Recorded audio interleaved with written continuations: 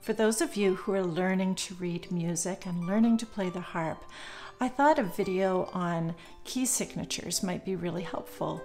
So today we're going to take a deep dive into the concept of key signatures, and I'm going to show you how they work, how we organize them using the circle of fifths, and then how we can apply that knowledge to your lever harp in a very practical way.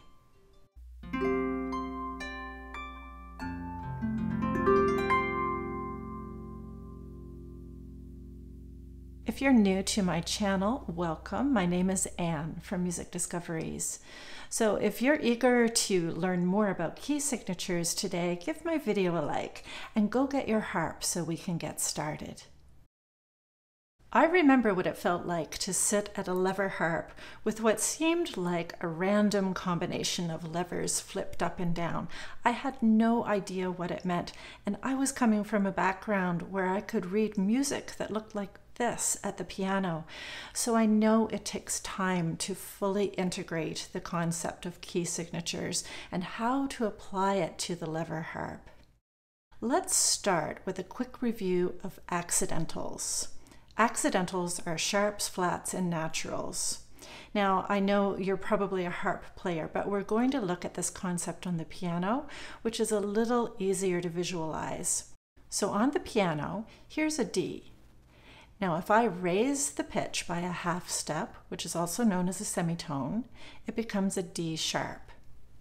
Let's go back to D.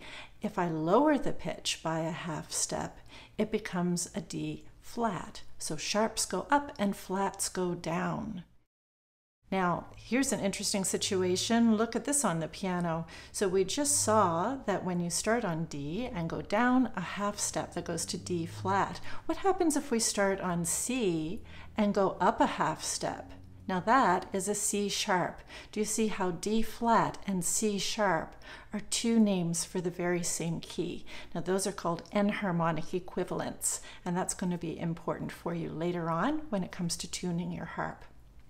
Now the reason this is tricky to show on the lever harp is that the lever only has two positions.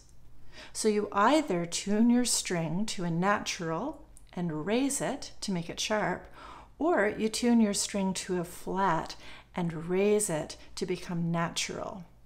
So we'll talk more about that when we talk about choosing a tuning for your harp. Now let's look at a piece of music. At the very beginning of the piece, you will always find the clef, the key signature, and the time signature. For those of you interested in theory and writing your own music, notice the order of these elements: clef, key, time. They happen to be in alphabetical order. Also notice the key signature appears at the beginning of every line of music, and the time signature is only shown at the very beginning of the piece.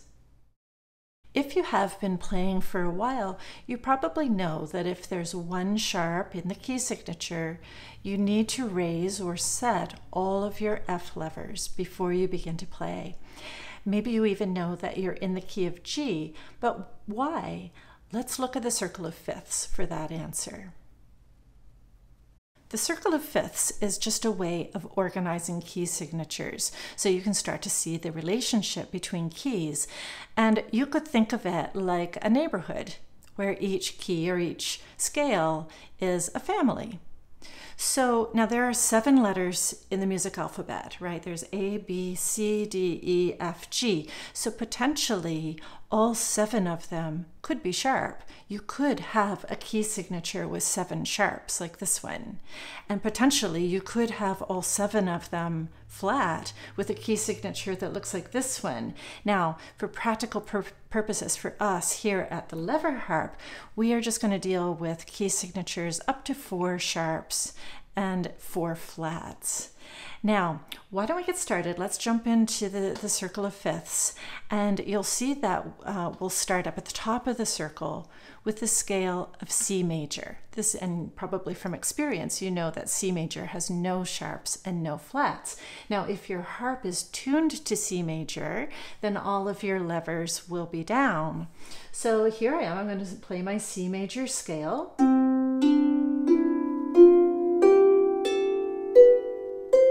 right? And if you know a little bit about modes, you would also maybe know that this is the Ionian mode. If you want to dive a little deeper into modes, I'll put a link to my modes video and you can go check that out later. Now, the reason that the circle of fifths is called the circle of fifths is because we need to count up 5 letter names or 5 strings to find out what the next scale is. So we start on our C and count up 5. 1, 2, 3, 4, 5. Now that takes us to G. So our next key or our next scale will begin on G. Now have a listen to it and see what you notice. You hear that? That second last note, the F, didn't sound quite right, did it? That's because we need to raise the F to F sharp. So the key of G major has an F sharp in the key signature. So now listen to it. It should sound much better. Right? Got it? So now I'm going to raise all my Fs. So those are all done and my harp is now in G major.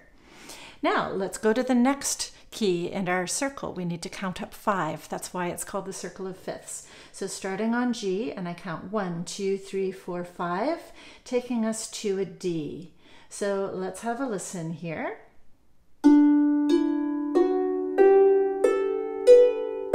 Oh, that one, did you hear it? It was the C. I need to raise it. C becomes C sharp, and we now have 2 sharps in the key signature. We have F sharp, and we have C sharp. Let's keep going. So D, count up 5. 1, 2, 3, 4, 5. Oh, before I do that, I'm going to finish putting all of my C sharps up. There we go. Let's do that again. D, count up 5. 1, 2, 3, 4, 5. Our next scale is A. There should be 3 sharps in A major, but I don't know what the third one is yet until we figure it out by ear. So let's do this.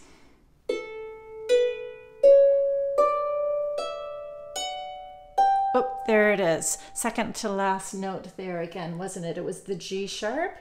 There, much better. So I'll go ahead and add all of my G sharps. A major has 3 sharps, F, C, and G. Now we have one more to go to complete our sharp side of the circle. So we'll start on A and count up 5. 1, 2, 3, 4, 5. That's E major is our scale with 4 sharps. So let's see where that one is.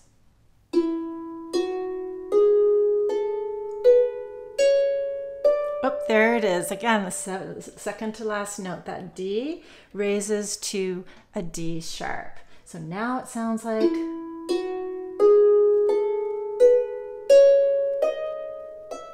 There we have it. And there's our sharp side of the circle of fifths complete. Now we figured all of that out by ear, didn't we? But now that you have the circle of fifths filled out and you're starting to see how the patterns work, you could commit this to memory. So remember, all you have to do is start at C, and every time you count up 5 letter names, you're going to add 1 sharp. Now, I would suggest that you memorize the order that the sharps come in. Remember, we started with an F sharp, and then the next one was C, and then G, and then D.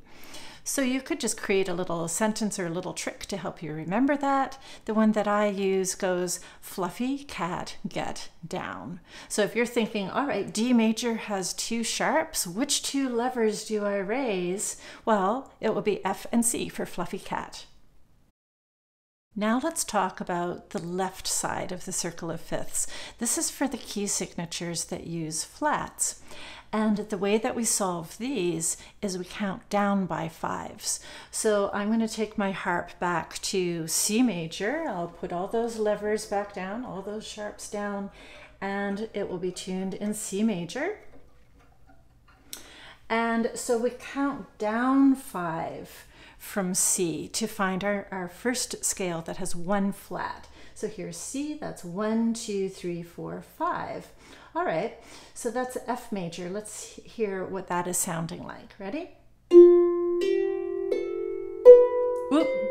Did you hear that? That sounded funny, didn't it? Which one was that? That's F, G, A. It's that B, isn't it? Okay, well, in the other scales, we just raised the lever. So let's try that. Here we go. Oh, that didn't sound right either. You know why? It's because our B needs to be lowered to a B flat. And that is not possible with the way that I have my harp tuned right now. Remember, we saw that on the piano. When you need a flat, you're lowering the pitch. And I cannot do that with my lever. I can only raise the pitch. So the solution is that I need to have my harp tuned to a B flat, with a B flat in it to begin with. So I'm going to go ahead and do that right now. Let's see, I've got my tuning wrench ready to go. I've got my tuner ready to go. So right now, my B string is tuned as a B. I'm going to go ahead and lower it. I'll loosen that string just a little bit until it goes to a B flat.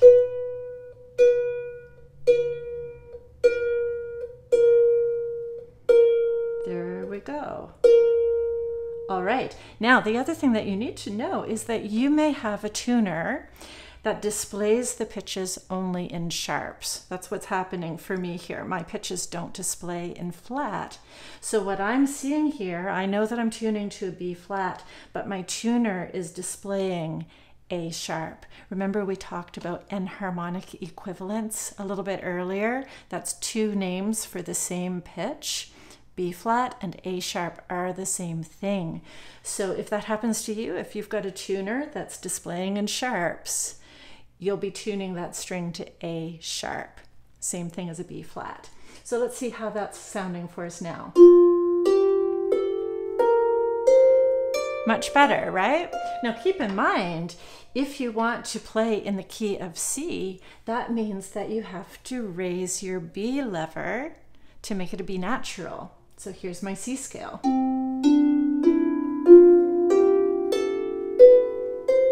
Tricky, isn't it? Very neat. All right, so there we are. My harp is now tuned in F major with the B flats. Now that might be something that you want to do. So if you're currently tuning in C major and you've got levers on your Bs, then that's a step that you could take. You could go ahead and tune all of your Bs to B flats, and that will open up your ability to play in F major and the related modes.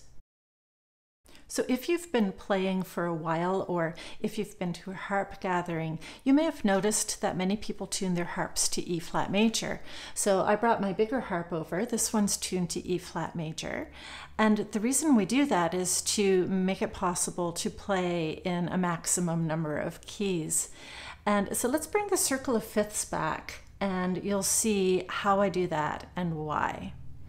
So remember we were working in F major with the 1 flat, and we count down by 5s to find our next key. So let's do that. So F, stepping down 5, that's 1, 2, 3, 4, 5. That's taking us to B. Now, wait a minute.